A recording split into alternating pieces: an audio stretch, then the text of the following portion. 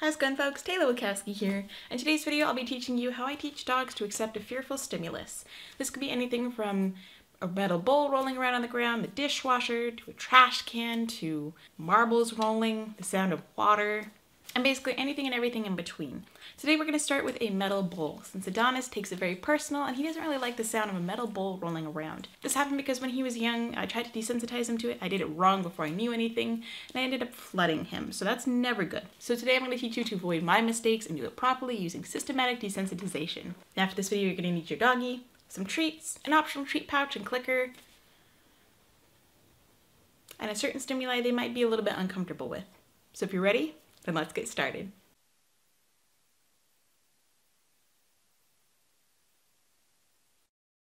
So we're going to start with a metal bowl. This is Adonis's main nemesis. He does not like the sound of metal tapping. Some water? Good boy. He doesn't like the sound of metal tapping. It makes him very uncomfortable. He feels really nervous about it when he hears it. So we're going to get him used to this using pressure and release. You can also, you might have heard of it as advance and retreat or systematic desensitization. Boy. So what we're going to start with is he can look at it and I can click it. If they're terrified of it, you can just put it down and just let them, go up to it and kind of free shape them, just coming up and interacting with the item itself. So he just looked at it. Now I want to click and reward for that. I want to mark and reward. You don't have to use a clicker. You can use your voice. So I'm just going to maybe wait for him to look at it again, or I can lift it up. I know, good boy. So he's looking at me, good boy. So I'll give him one for that. I can point to it. He looks at it. Good boy. If he wants to interact with it, that's great. He can see that it's going to make noise, but he's the one making noise out of it this time. So it slid a little bit. He licked it. I want to reward for that. So here's what pressure and release looks like. So I can tap, and then I can take that noise away. So I make noise, and I take the noise away. The noise is the pressure. Release is taking that noise away, and then I can reward him. So I can tap, stop. Good. And then I can click and reward. Or you don't have to click and reward. This is what it would look like if you didn't click. So that's pressure for reward. Now we're going to see if touch. Good boy. So I want him to make the noise himself so he's a little bit less fearful. He sees that he's the one that makes the noise. That way he knows exactly where it's coming from. Good boy. Now feeding him out of the bowl, so again, it's something good. It has a good association. I can tap it again. Good boy. So he made that noise himself. We want to make sure he doesn't make too much noise. I can slide it around and then reward. I can slide it around again, reward. Now when you do your pressure and release, or you're making that, giving the dog stimulus, you're making stimulus, you don't want it to go on too long. You always want to make sure to give your dog more release than pressure, because that's where flooding comes in. You give them too much pressure, then they get a bad reaction. Good boy, touch.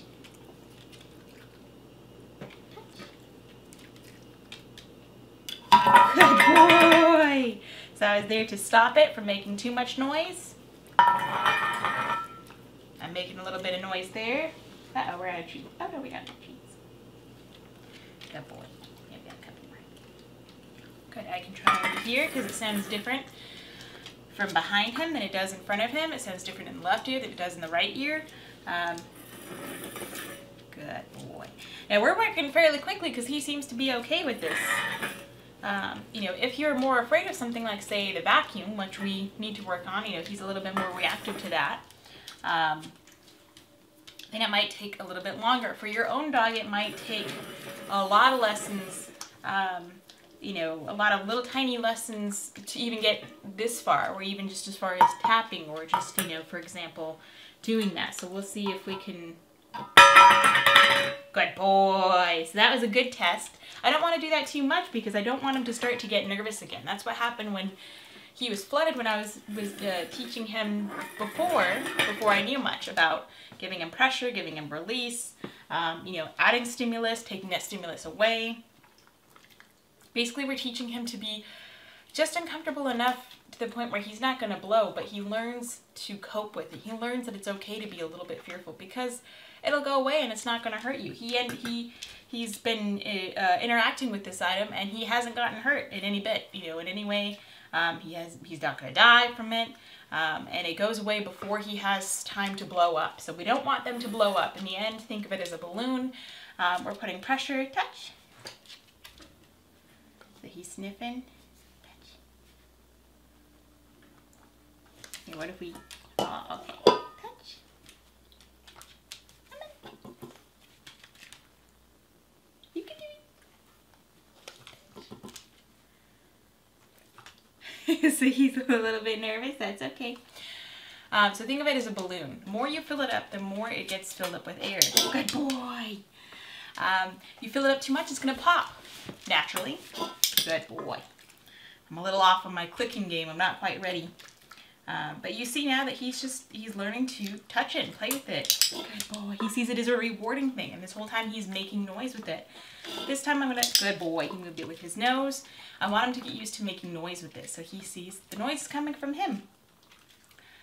So back to our balloon analogy, metaphor, whatever.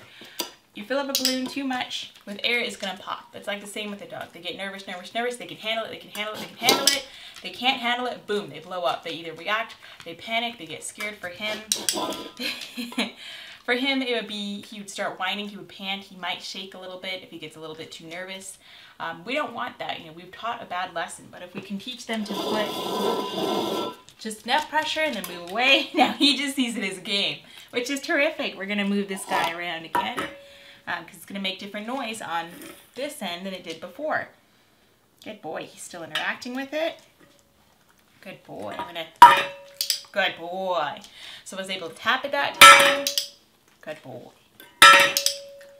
Good boy. So I don't want to add too much pressure. I was just kind of testing. This time we'll add less pressure. So you always want to be unpredictable when you're getting your dog used to pressure, when they can handle it, when he can handle this. You want to become unpredictable. Try things differently. You know, add a little bit more pressure, add a little bit less pressure next time. Good boy. So now he seems to be quite a bit more comfortable with it than he might have been in the beginning. Anytime I move this drawer here that the bowl is in, makes a little bit of noise. He might panic if he hears, you know, a clank against the oven door or the dishwasher or, you know, Hermes cage. Anything that makes noise with that particular metal sound, if he hears it outside, it just kind of sends him into a panic. So instead of just ignoring it or punishing him or just, you know, teaching him to ignore everything he's afraid of, I want him to learn to be able to put up with what he's afraid of. I want him to learn that it's actually nothing to be afraid of. That it's not anything that's going to try and harm him or kill him, and instead it makes him a better dog, it makes me a better owner, a better trainer. I get better with timing. I learn how to, you know, put pressure on him and take it away, basically getting him, you know, giving him just a little bit of discomfort, you know, just enough to say he's like, hey, I'm a little bit nervous, but then it goes away and, oh, okay. If I learn to think instead of just react, then I learn that it's actually nothing bad. Now that has to be proper timing done on the human's part. If we just sit there and just put pressure, pressure, pressure, pressure, pressure, eventually the dog's going to freak out.